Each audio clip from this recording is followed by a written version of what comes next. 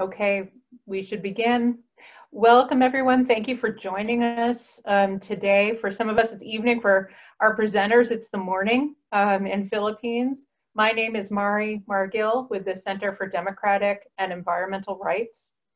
The center works with partners at the local and national levels in different countries around the world. We work internationally to advance legal rights of nature and connecting that to the human right to a healthy environment, as well as democratic rights as well. This is a part of our monthly webinar series in which we like to focus on developments from around the world within the framework of establishing legal rights of the natural world. And today we are excited because we're going to be hearing from leading advocates on the rights of nature in the Philippines. So before we begin and introduce our presenters for today, I wanted to share several announcements. The first is that on October 1st and 2nd, we are co-hosting the Global Forum on the Rights of Nature and the Human Right to a Healthy Environment. And that will be featuring speakers from different parts of the world, as well as indigenous nations, including India, Bangladesh, Australia, New Zealand, and Ecuador. We're co-hosting the Global Forum with Dignity Rights International and the Global Environmental Rights Institute, both at the Widener University Delaware Law School in the United States. The registration for the Global Forum is open, it's free, and we hope you can join us. And we're going to be putting up some information about how to register. You can find that information on our website homepage, the Center for Environmental Rights.org, just centerforenvironmentalrights.org. You can also find other information there, of course, about the organization, how to contact us, joining our newsletter, and so on. And we'll include that information in the chat box here within the webinar. So just a few notes, some housekeeping, if you will. During the presentation, everyone who is attending is welcome to submit questions in the question and answer box here on Zoom. And following the presentation from our two speakers, we'll have time to ask some questions of our presenters and hear their responses. During the webinar, everyone's microphone but the presenters will be muted. And this webinar is being recorded, so we will be able to make it available online soon after we finish. And then you can share it and we can send it out to everyone. And so that is it for details. And now I want to jump right in and introduce our two speakers from the Philippines who are joining us today. We are welcoming Yolanda Esguerra. She's the National Coordinator of PMPI. That's the organization, the Partnership Mission for People's Initiatives, previously called the Philppine Miseror Partnership.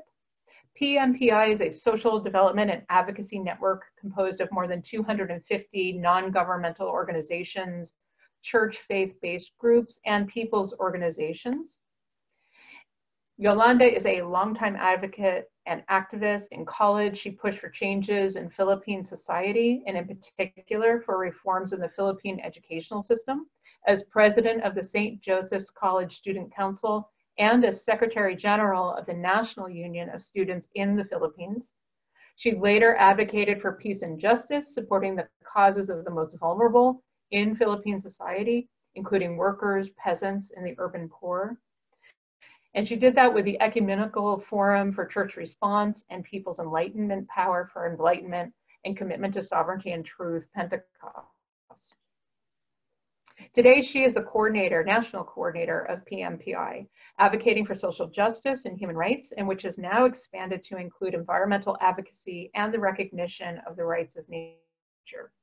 And she's helping to steer the national campaign in the Philippines on the rights of nature, which is being led by PMPI and the National Secretariat for Social Action, Caritas Philippines, which is the humanitarian development and advocacy arm of the Catholic Church there. Now, also, we have a second presenter. Yolanda works very closely with him. He is attorney Mario Maderazo, and I hope I pronounced that correctly. I know him better as attorney Mackie, who works with PMPI as well in involving himself in the rights of nature legislation drafting for the organization. Now, as a lawyer, attorney Mackie has worked on numerous environmental and social justice issues. This includes working with PMPI on anti-mining issues, as well as working with organizations such as Greenpeace and Conservation International in the Philippines to strengthen marine protected areas and protect key marine biodiversity. He also works on human rights issues for the organization Ideals, providing quick response legal services for victims and families of human rights violations in the context of the drug war of the government and strategic litigation of cases. So we have two very strong activists with us on environmental and social justice issues who have long track records in this area. And I'm really, really pleased to have them with us today. And we also just wanted to let everyone know that today's webinar is also taking place as part of the celebration of the season of creation that PMPI is involved with. And it's also part of the series of webinars sponsored by the Global Catholic Climate Movement, Filipinas, which PMPI is a convener of, and which is taking place through the month of September and through October 11th. So a very important time in Philippines and for this work. So I'm going to ask you all to join me in welcoming Yolanda Esguerra, and then we'll hear from Attorney Mackey. So Yolanda, take us away.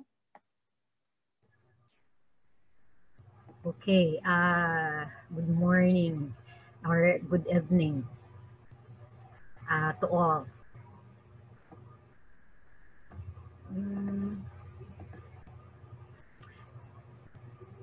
Do you see it, my slide now? Yes, okay. That's perfect. Okay. Okay. The work to push for the recognition of the rights of nature globally has become more urgent and meaningful at this time on two counts. It's not moving.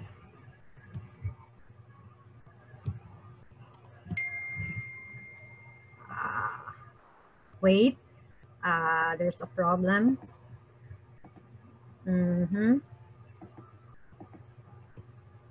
Okay. Okay. So on two counts, one, the health pandemic, which the world scientists believe was caused by humanity's over-intrusion and destruction of our biodiversity, forest and the wilds. And two, the continuing threats of climate change and its projected impact to the human species, agreed by more than 11,000 scientists and from 153 countries as possibly fatal to humankind if not reversed. It is in this context that the work to protect our environment and the push for the recognition of the rights of nature becomes even more urgent and pressing.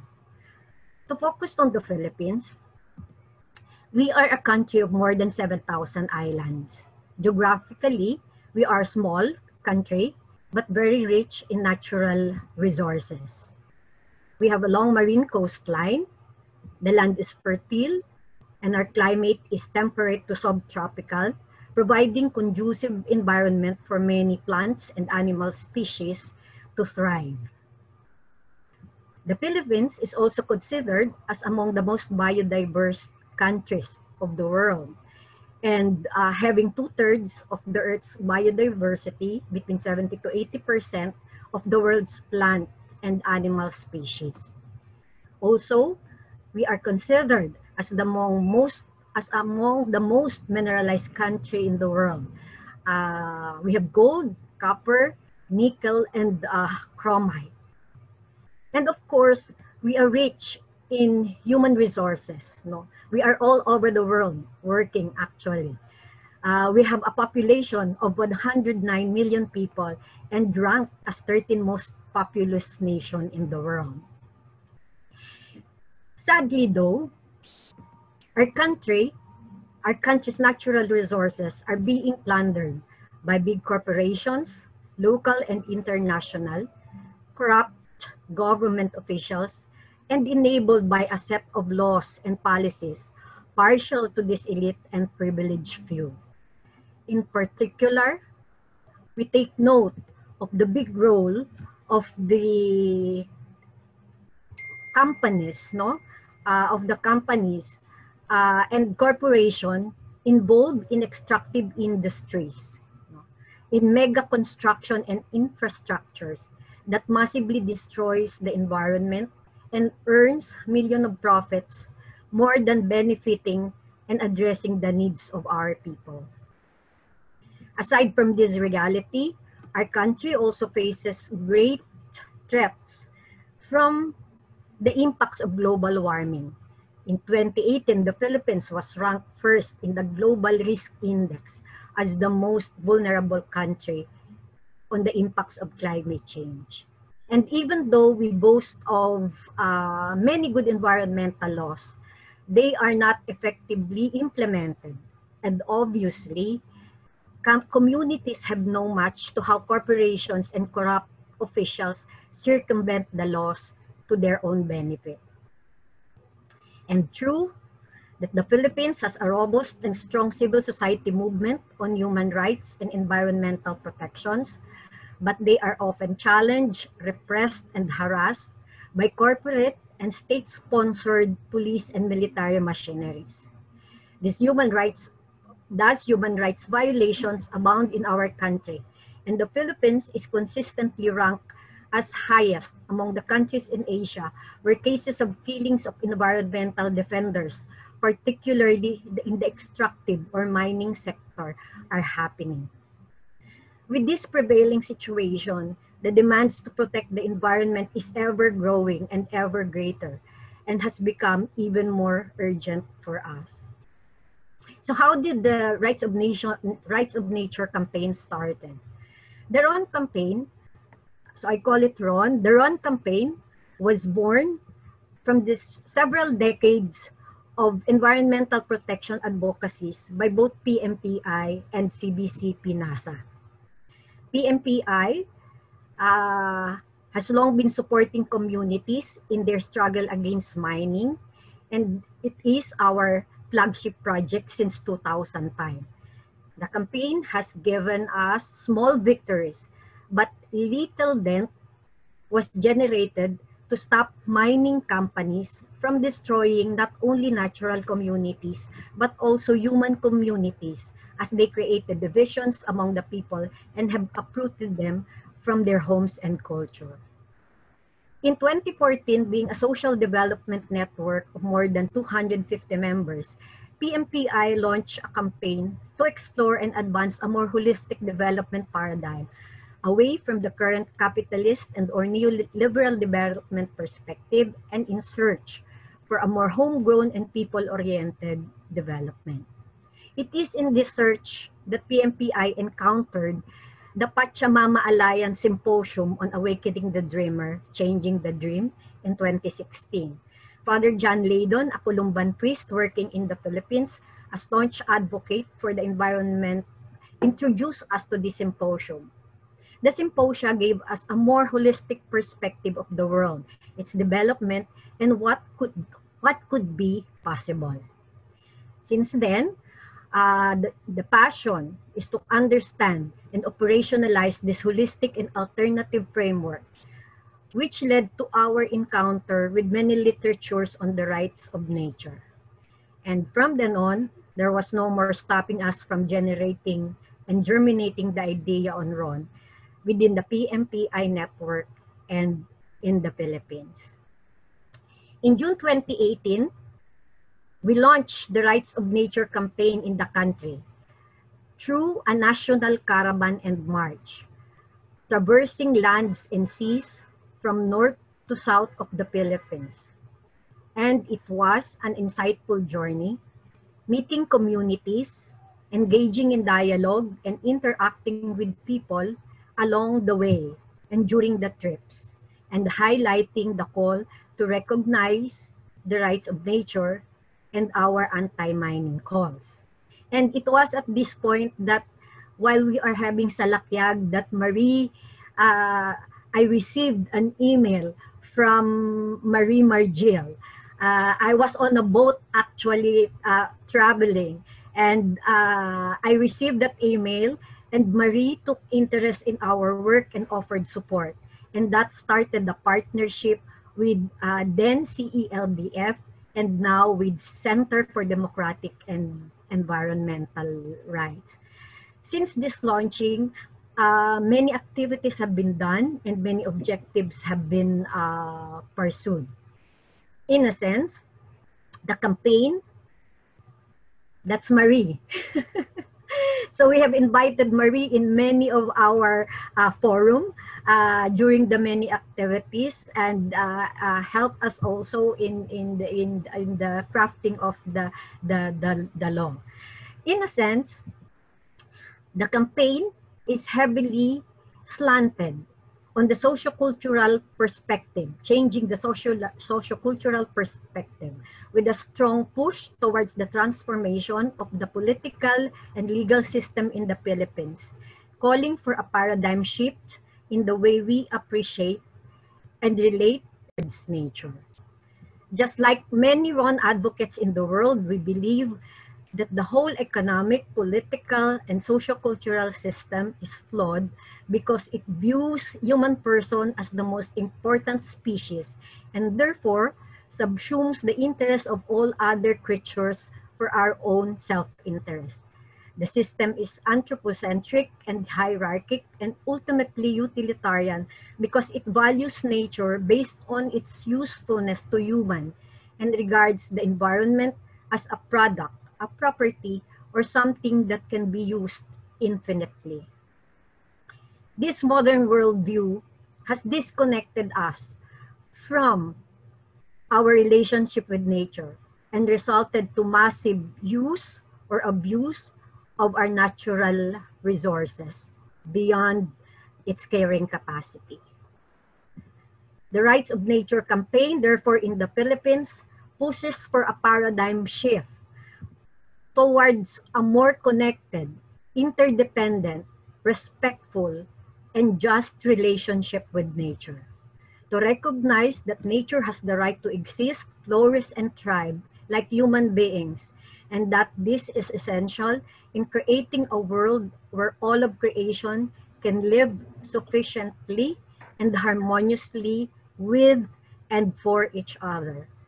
The humans are not only stewards, nature has been a steward to us since time beginning.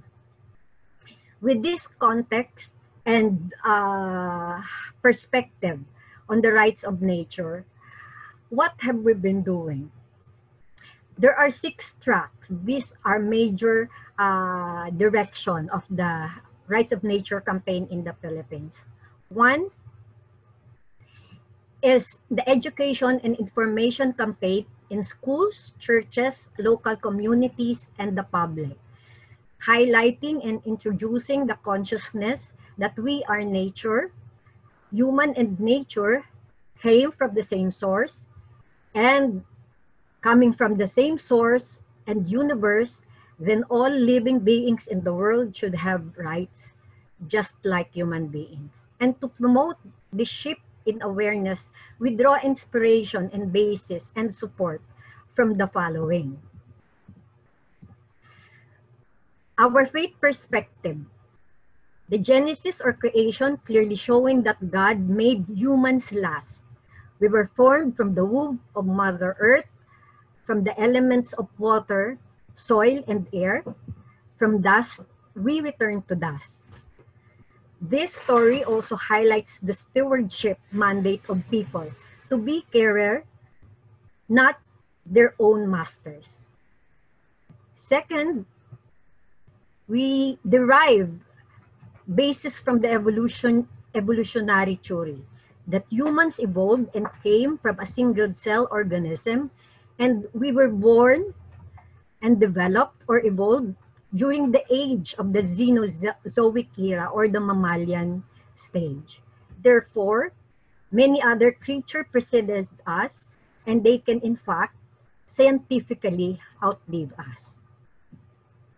Third, the indigenous people's cosmology and interconnectedness, and the traditional religions like Buddhism, both espousing a consciousness that highly respects, reveres, and offers generosity to other creation. Fourth, the philosophical exposition of Thomas Berry provided a basis to define where does rights originate. that rights originate where there is existence. So if one exists, therefore one has rights. Further, Berry said that every creature that exists has a specific role and functions to play in the whole circle of life, and therefore any action impeding these roles and function violate the creature's rights. And last but not least, we draw inspiration from the papal encyclical Laudato Si. Nature cannot be regarded as something separate from ourselves or as a mere setting in which we live. We are nature, included thus, we are included and in constant interaction with it. So Laudato Si provides great inspiration to us to push for the protection of our common home, to hear the cry of the poor and the cry of Mother Earth. It redefines a new understanding of social justice, that justice is for all creation and not only for human beings. In our effort to educate and inform schools and churches and public, we note a milestone in our campaign. Our key church leaders of the Catholic Bishop Conference of the Philippines, in their pastoral letter titled Urgent Call for Ecological Conversion, Hope in the Face of Climate Emergency, calls to embrace the rights of nature perspective and to support the bill we filed in Congress. This is now paving the way for more churches and people to support the campaign. Last year also, we note that we were able to develop and organize a bigger network called Rights of Nature PH, where more than 50 civil society organizations and NGOs have embraced the campaign on the rights of nature. Second strategy and direction or track is our Sapat Lifestyle campaign. Sapat Lifestyle campaign. It is a call for a shift in behavior and personal commitment to a way of living that is more sustainable, sufficient, healthy, and where all the basic needs of people are fulfilled. It encourages activities that promotes interaction between human and nature, like practice like low carbon lifestyle, practice of waste segregation, recycling, anti-single use of plastic, or a simple planting, tree planting, cleaning the ocean shores, backyard gardening, advocating for green spaces and parks. It thus pushes for a community where all the rights and needs of all creation are fulfilled, where all creatures share a space in the community. Third track is lobbying for eco-governance. We hold dialogue with local government units which have environmental issues and introduce to them the rights-based approach to development with the rights of nature lens to their local development plans. Dialogues with relevant government agencies with mandate on environment and agriculture and services to vulnerable sectors are also being done to introduce the rights of nature perspective. Fourth, and also among the most important, is the lobby for a new legal framework or making ecosystem as a rights-based entity. We are pushing the passage of a national law or the rights of nature. We have filed the bill in both chambers of Philippine Congress, and from 2 champion lawmakers last year, we now have 3 legislators who co-authored the bill and 2 more who promised to become authors. So in total, 7 lawmakers solidly on our side now.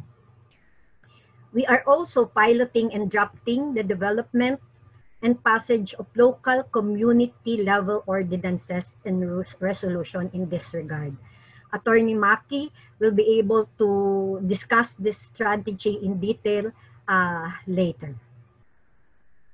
Number 5 is engaging corporations and companies. This is done through our anti-mining campaign projects, where we help communities struggling against the negative impact of mining. Since we started our campaign to protect communities from these mining operations, we do and mount actions, no, to challenge mining companies, from holding dialogues to pickets of their offices to disrupting mining companies' activities and release information on their destructive activities.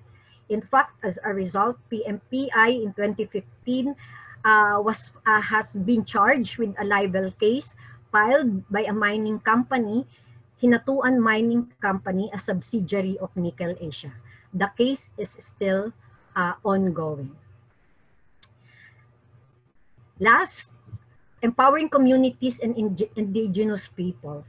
Since the communities will be the primary stewards and will serve as representatives in courts if an ecosystem shall file a suit to protect its rights, educating and organizing communities is a must.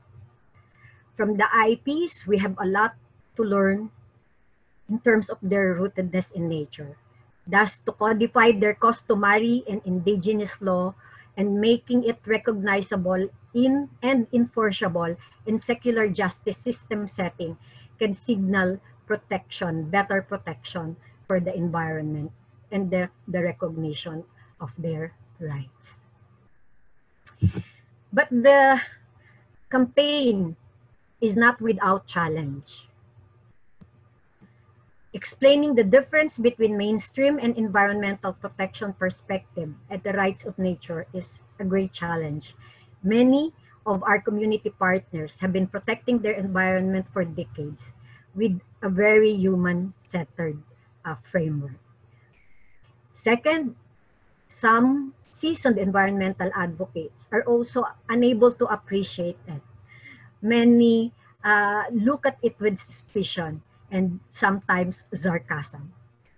Three, the political context where big business and oligarchies are strong in the Philippines and who are also our lawmakers and key leaders that controls institution of governance. Four, constricting democratic space and rising human rights violation in the country under President Duterte's authoritarian regime. And five, the COVID-19 pandemic, which has prevented us from traveling places and reaching out to people and communities who have no access to tools, skills, and money for an online encounter like this. All these challenges confronts us, but we just have to remember our small victories so as not to waver in our commitment.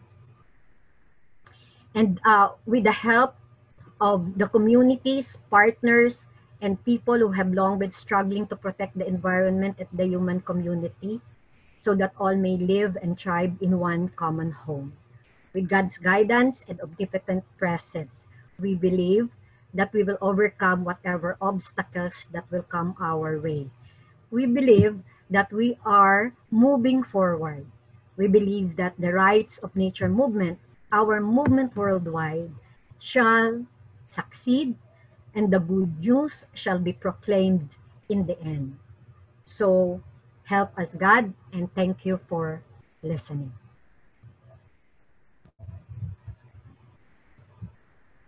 Yolanda, thank you so much. That was so powerful, and we very much appreciate your work, your leadership on this. And I know that Attorney Mackey is going to now present to all of us and get into a bit more detail about the legislation that they've been working on and had introduced into the Filipino Congress. Attorney Mackey, thank you for joining us now.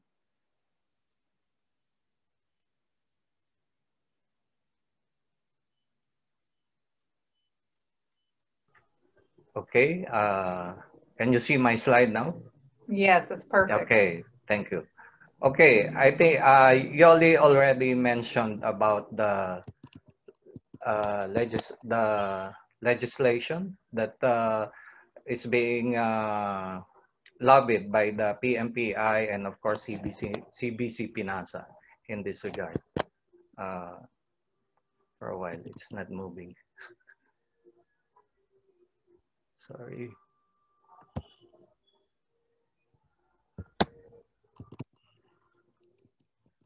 Okay. So to go to the topic of the national legislation, because I'll be discussing the national legislation and briefly on the proposed local legislation, as Yoli mentioned. So I think Yoli has expounded on the basis of the work that we do, and with the basis of this proposed national legislation that we are pushing for is essentially to recognize that nature have legal rights. And so far, we have two bills in Congress that is being filed. One at the Senate. It's entitled Senate Bill 1097, an act recognizing the rights of nature ecosystem, populations and process, and providing mechanism for the protection and enforcement thereof, or Rights of Nature Act of 2019. And then it has a counterpart bill at the lower house, an act to promote the rights of nature in the Philippines, or the Rights of Nature Act. And both actually, this bill was developed by PMPI by undergoing a lot of consultation and workshop with different sectors and even the scientists and lawyers, the legal groups, so as to determine how we can frame this proposed legislation. And most of the declaration of policy that is included here is basically a statement of the recognition to recognize the rights of nature and to give it a legal personality and imbued with rights that can be enforceable in courts. And so it's good that with the help also of Mary and her organization, we're able to develop and craft this bill, and even the rights that we have put in the bill are based on the inputs also of Mary and her organization. And also, this was also based, as I said, on the consultation with the different sectors, notably with the indigenous communities. So some of the rights included the rights of interconnectedness, harmony, collective good, multiculturalism, coexistence with human rights, and promotion of ecologically sound technologies. So here, both of the bills also provide for the fundamental rights of nature, the right to exist, the right to function, its process, ensure their sustainability, among others. So both bills, both versions, in a way, have the same provisions as to the fundamental rights of nature. And also, in the same way that it recognizes these fundamental rights that all human development that alters or modifies natural ecosystem, population, or processes must be sustainable. So here it imposes certain standard on how human development should be done, and which should allow for renewal and restoration, respect for intergenerational equity. And both versions also has the same provision on the recognition of legal personality of natural system and processes. So you will notice that the unit of analysis here is the ecosystem. So because it's usually a question of, during the consultation, what if we destroy, we pluck a twig of a plant or something like that. But we always deal with the rights of nature in terms of ecosystem, its integrity and its relation within the different processes within the ecosystem. And then both bills also defines representation and standing. We know for a fact legally that to be able to file a case, you need to establish your standing.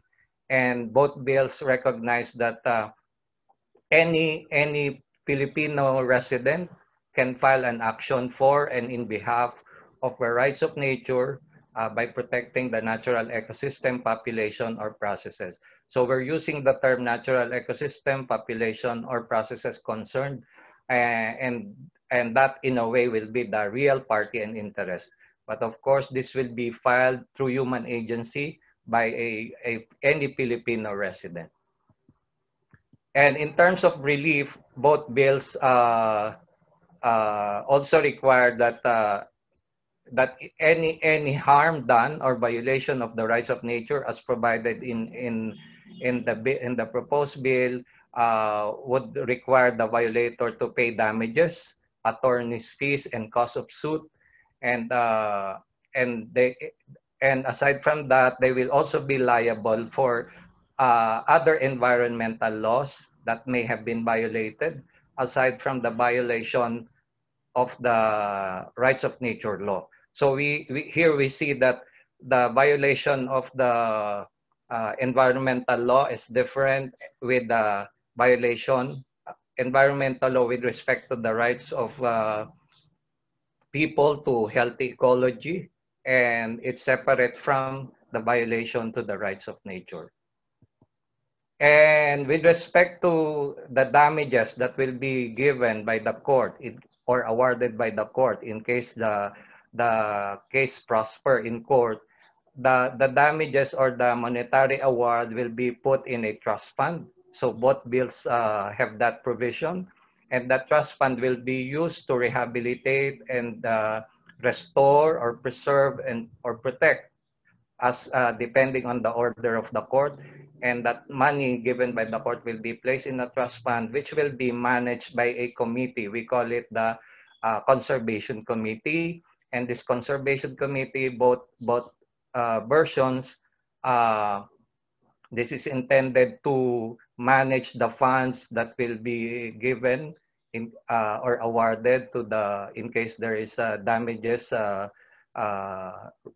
given by the court. And the members of this conservation committee will be from the different sectors within the jurisdiction or where the ecosystem is located.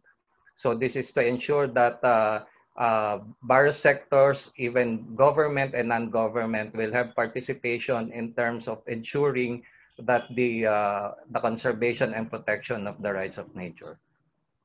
And of course, both bills also provide for procedural rules that will be followed in prosecuting or filing cases in relation to the protection of the rights of nature. And then we have this standard provision of strategic lawsuits and public participation. I suppose you're aware of this. In the Philippines, most of our environmental laws have this standard provision, and we have incorporated this in the versions of the Senate and the House, which essentially says that any vexatious or harassment suit can be dismissed and by a motion in court, because this is to ensure that people or groups or individuals who are promoting or protecting the rights of nature will not be harassed or vexed by litigation suits, because these are these are the usual things that happen here in the Philippines. Like I think you all mentioned about the libel suit filed against by a mining company. So this SLAP or strategic lawsuit and public participation will tap on the voluntarism of people, so they will not be afraid to really play an active role in promoting the rights of nature.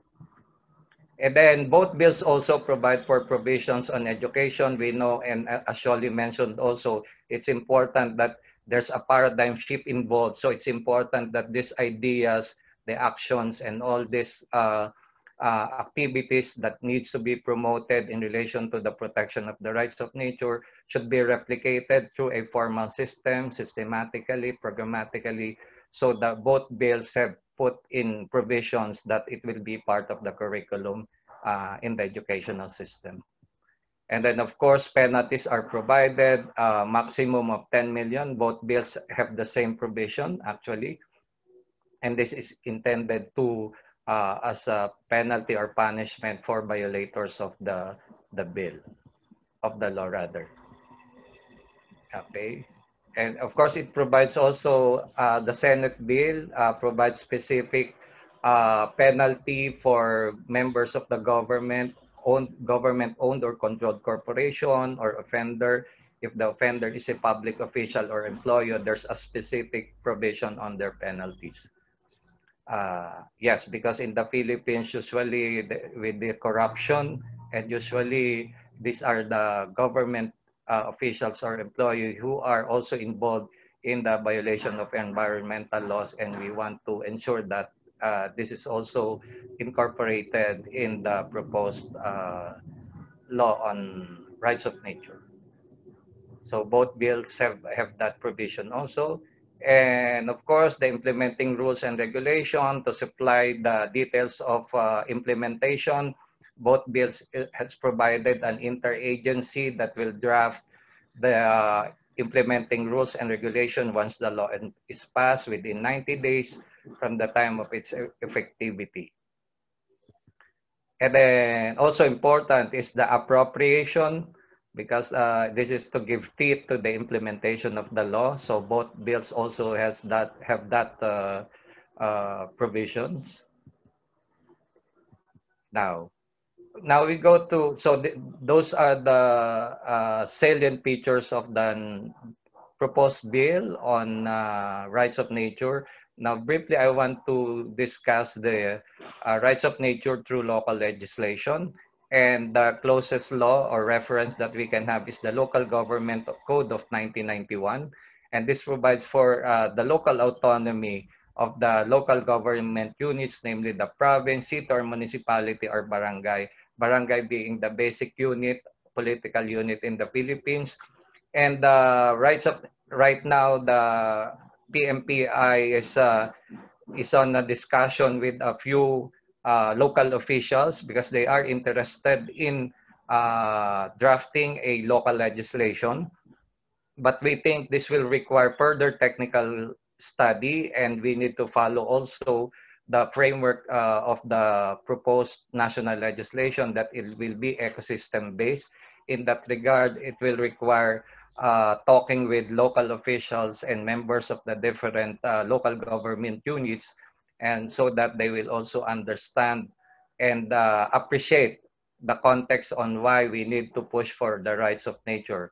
But so far, with our dialogue with a few members of the local councils of some municipalities in the Philippines, they are very much interested in pushing for this local legislation. But of course, it will take a while because, as I've said, require technical studies such as establishing a baseline for the status of the different ecosystem found within a specific jurisdiction is needed, so as it will provide the basis for the proposal for the local legislation. Now, I end my presentation with a quote from our modern-day hero. Macleing Dulag is a leader of our indigenous people in the north, and he says, "You ask if we own the land and mock us, saying, 'Where is your title?' Such arrogance to speak of owning the land when we instead are owned by it. How can you own that which you outlives you?" Macleing Dulag. Thank you very much. Thank you so much, Attorney Mackey. That was really, really excellent. Thank you so much. And so now I'd like to ask Yolanda to join us again in her video, if she can turn that on, because we have several questions from the attendees. One of the questions comes from Bob, and Yolanda, I believe you spoke a little bit about this, but I want to ask if you could expand on it, particularly with regard to people who are living in poverty or are the most vulnerable populations in Philippines. Can you tell us how they interact with or are involved or related to the Rights of Nature campaign that you are working on? Yes. The communities where we work, mostly who are underprivileged and poor, are actually into environmental protection prior to the Rights of Nature campaign already. we see that they see the importance of protecting the environment and calling out corporations who are actually monopolizing the use of the services of the environment. So the campaign is also a call in a way to protect Mother Nature for not for the benefit of the communities also, and calling out the destructive activities of mining companies. So somehow the difficulty is actually explaining what's the difference of the rights of nature and the long time advocacy that they have been doing. That's the only difference. But as we dialogue and discuss, they're able to understand what it means for nature to have rights. Thank you. That's very important. And I wanted to ask, both of you have mentioned, I believe, the COVID-19 pandemic, and I know that it has impacted Philippines in a very major way and continues to do so. Can you just help us understand with the national legislation which has been introduced into the Congress, is the Congress actively working now, and what is the status in terms of moving the national legislation forward, particularly through the House? Yeah, I think I'll answer first. I think at this time we really have a big challenge on that, because the current administration is, or the legislators who are affiliated with the current government is more concerned with several legislation that is not what we needed at the moment.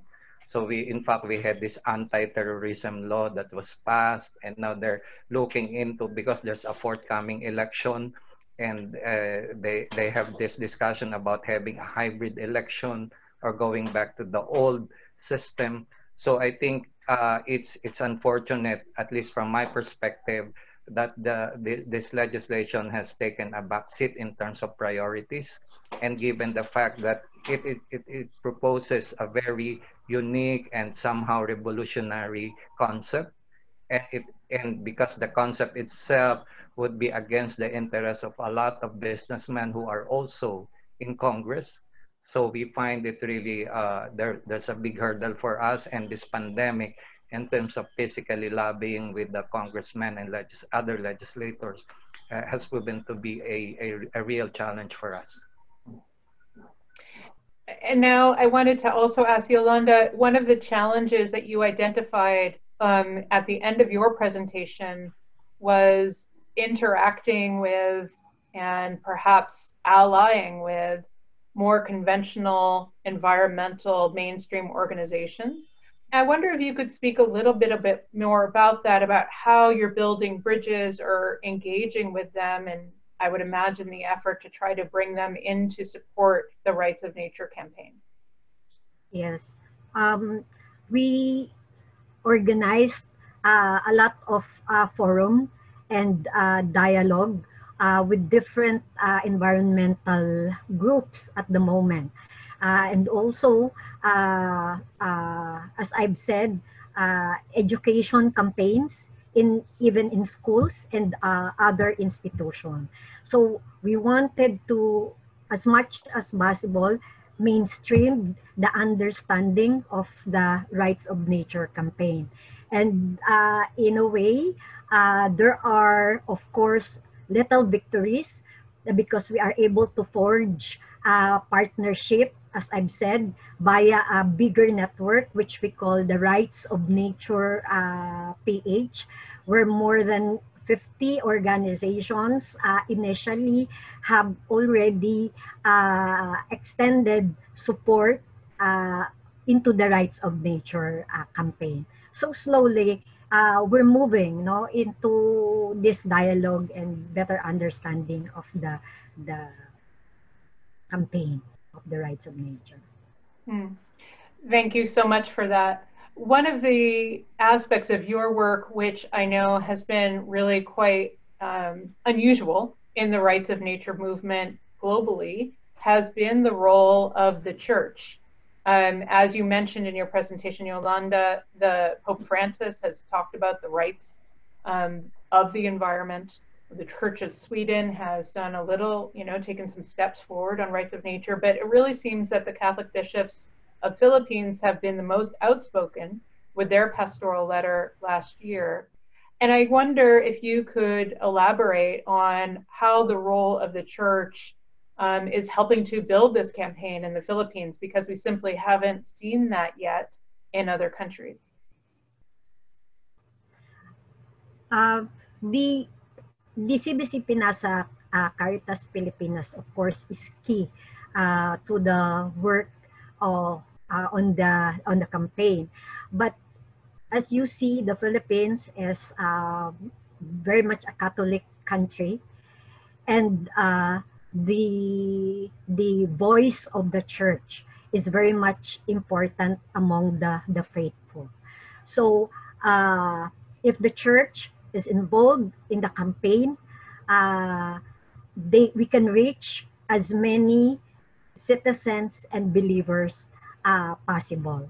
So, for example, currently in our local legislation piloting, we talked with the bishop and the social action directors of a region where the Sierra Madre mountain ranges are located, and together we are planning to push for a legislation declaring the Sierra Madre mountain ranges as having rights. The bishop and the social action directors are very much affirmative in this respect, because they wanted to preserve this ecosystem, which is being threatened by construction of big dams in that area. So they promised, because they are able to connect with the local governments, because the church is there where the local government is also. They promised that in the forum where they are joined by the local government units, they will discuss this framework, the rights of nature framework, because they see it as very important in their push to protect nature. So they ask for materials, no? The bishop asked for materials and promised us that they will bring this to the local government. So that's how the role of the church is. Aside from they can discuss and from the pulpit, they are into the communities also. They are part of the communities. They have basic Christian communities, for example, that regularly meets. And if we want a paradigm shift in the socio-cultural perspective, no, to embrace this perspective, then the church has the structure to do it also. Yeah, it's very powerful in shaping public ideas and public thoughts about the natural world. So I can see that as a very powerful step to have the church so involved in your campaign, both at the national and the local level. I also wanted to ask a question that we have for Attorney Mackey. We wondered if you could speak a little bit more about your thoughts about how moving a local law forward under the Code of 1991, how that might relate to the national legislation and back and forth. Part of that question comes, there's different people who are participating on this call, in this webinar, and different people that we work with in different parts of the world that are working at the local or the national level. And there can be some confusion about what is the best step to take. And you're looking to take both steps. And so I wondered if you could just speak a little bit more about that strategy, and if you see that working at both levels will help at both levels. Okay. Thank you, Mary. I'll speak with my experience of lobbying for the fisheries code. So we started at the local level. There's this practice of managing the coastal resources through a council, Fisheries Aquatic Resource Management Council. Then there were ordinances passed in this regard, and then there's a separate law that was lobbied for a reform in fisheries. So we have this fisheries code, which became also a law.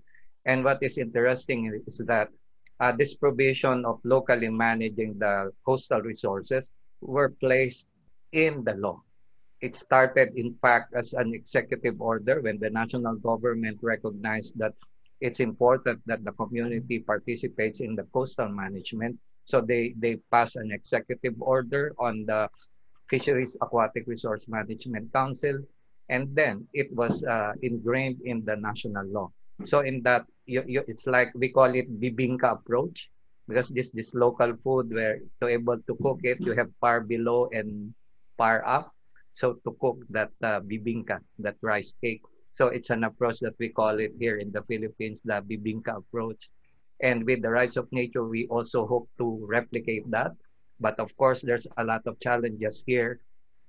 Although in the local government code of 1991, it recognizes the local autonomy of the local government units, but there is this legal challenge. I pose it as a legal challenge because in the national law you have a penalty which is higher, but if you do local legislation, there's a certain amount of penalty that you can impose. Like for a barangay, you can only say 1,000 pesos compared to a national law that you can impose 10 million pesos. So in that regard, because this experience, for instance, in fisheries, because I'm very familiar with that, there are a lot of ordinances. Just to illustrate my point, there are a lot of ordinances, local ordinances, mimicking the provisions of the national law. But the problem is it imposes smaller penalties, shorter term for imprisonment, and that at certain point it provides opportunity for corruption, because when a law enforcer catches a violator, and then it becomes the law enforcer will say, we'll file this in the local ordinance, so we'll have the penalties are lower. So these are the challenges that we need to consider. But in our last meeting, I think with the discussion of a barangay official, I mentioned that it's important for the local legislation to focus on incentivizing actions, programs, so that in a way the local legislation will promote this kind of thinking, this kind of behavior, because anyway laws are intended to change behavior. So putting it in a positive light, giving people incentive on how to push forward this concept or practices of rights of nature. So yeah, but of course, like I've said, it will require also tremendous resources from local governments, because they need to do technical study, which at certain point in the Philippines, the local government units are classified based on the resources that they have. So if they don't have money to hire a scientist or consultant, it's not in their appropriation. They cannot do that. So they will rely more on NGOs and organizations like PMPI to do this kind of work. So there are challenges also, but at the same time, there's a space there that we can really push to the limits. Thank you very, very much. That's a very good response in terms of everything that those of us working at multiple levels need to consider. The lack of conflict between the local and the national legislation, but also how they differ and what does that mean in terms of implementation and enforcement. So thank you very much for that. I think the last question that we have time for is, Yolanda, I'll ask you. I believe it's called the White Sand Project in Manila Bay, if I've said that correctly. And if PMPI has a position on that, you're smiling, so I'm guessing the answer is yes.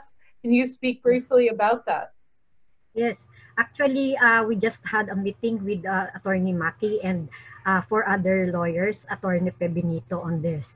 And we have decided, Maki can add that we will file a case at the Supreme Court and also in the municipal level. It's now in the process of writing, no, these petitions and these letters, so that we can stop the dumping.